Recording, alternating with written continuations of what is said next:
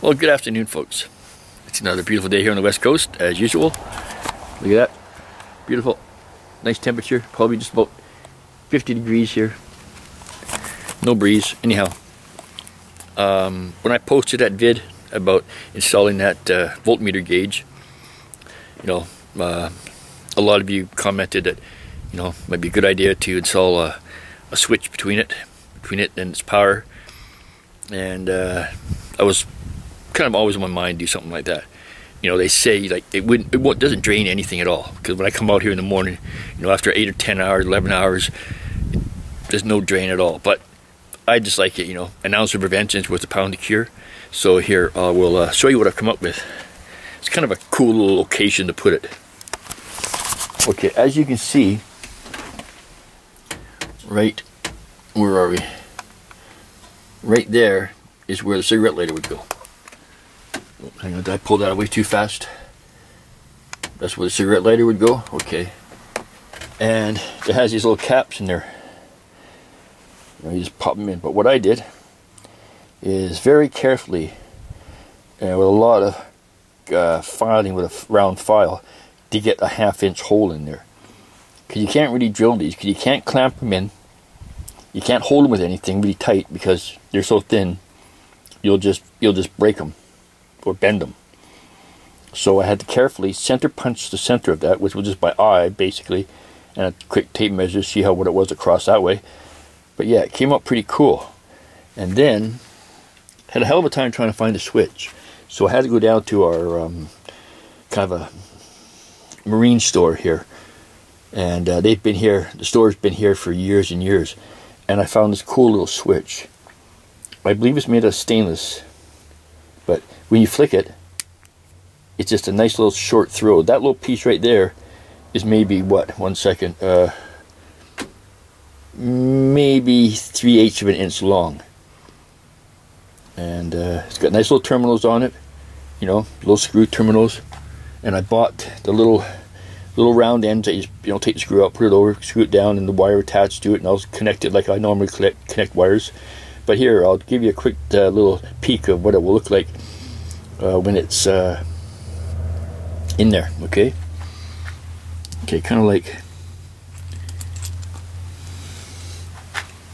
See, there's not going to be a whole lot of room, but it's kind of cool. I don't know if you can see this, but I'm out in the sunlight now. But yeah, it'll kind of sit like this, and there's lots of room behind this so there's no interference or anything like that, and that will just fit in just like that. And the hole came out pretty cool, pretty good. It's pretty centered. Then there's a little washer that goes, a little nut that goes over that retains it, and then another little one that's just for to kind of cover up the other one. Or I guess the other nut that goes on could be used as a spacer to space this away from the main body of this. But yeah, so I just gotta redo a couple of wires, lengthen the wire that runs from the power to the gauge, and it'll go to here. Then all I'll do is run a wire back to the gauge, and it'll just be an interrupter. Okay, so I know, like I said, it's no real big deal. Hope this is coming out okay, because I'm in the sun and can't really see too much here. Go in the truck. But yeah, that's how it'll sit. And I like that, because this piece here where the threads are, once, whoops, don't want to lose that. Once this nut here is on, even though it's not very thick, only like a 1/16 of an inch, it'll take that gap, and then there's that little piece right there. That'll go in. This is another little ring, just a round ring. Like I said, just covers up this. But anyhow, enough of me flapping my lips. I'll get this installed, and I'll bring you back. Should be pretty cool just sitting right there, inconspicuous, whatever. But yeah, okay, folks. Well, till I bring you back, everyone take care. Peace out, build on.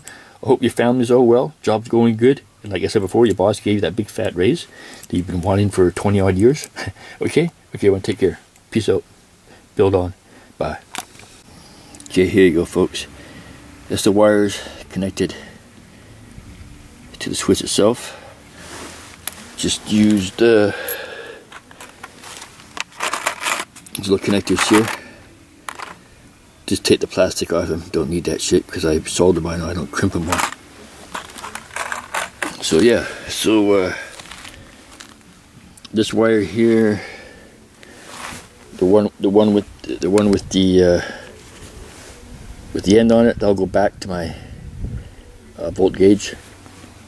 And then this one here, where it is, I can't see it. Yeah, right here, will get soldered to the hot lead coming from the battery. I'll just clip off the end that would normally clip onto the volt gauge, solder it on, then do what I normally do to it, and then assemble it. But yeah, like I said, man, I can't emphasize enough making good connections, because nobody wants to go down the road in a blaze of glory.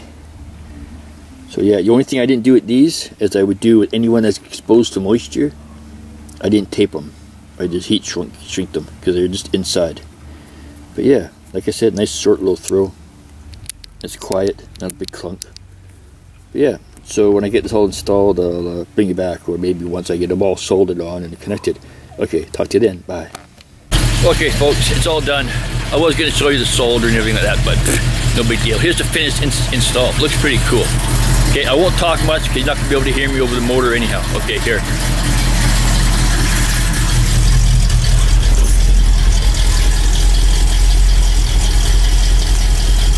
There it is, on, with the switch over. So if I kill the switch, kills the power. Power on, voltmeter on. And it looks cool, it's right there where the cigarette lighter should be. And since I don't smoke, no big loss.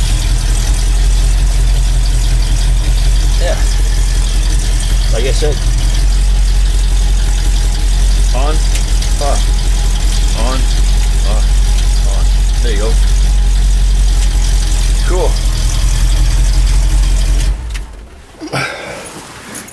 So yeah, that's, whoops, muggy mug.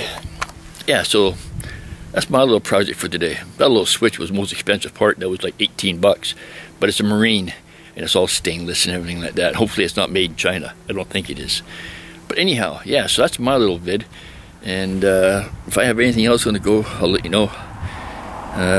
Be putting my little Ranger back on the road soon. Still got to find out why I've got every other lights but running lights. Got brake lights, reverse lights, turn signals, but no running lights. But anyhow, so hope everyone's having a good day. Hope all your projects are well. And they're going smoothly along with no hiccups. So yeah, can't have those though, hiccups here and there. That's part of the build. Okay, everybody, well, take care and peace out and build on. And I hope your day is as beautiful as it is here. It's just fantastic here. Summer's on its way, all green, no white. Okay, everybody, well, like I said before, everybody take care and hope you're having a great day and family is really well. Okay, talk to you later. Bye.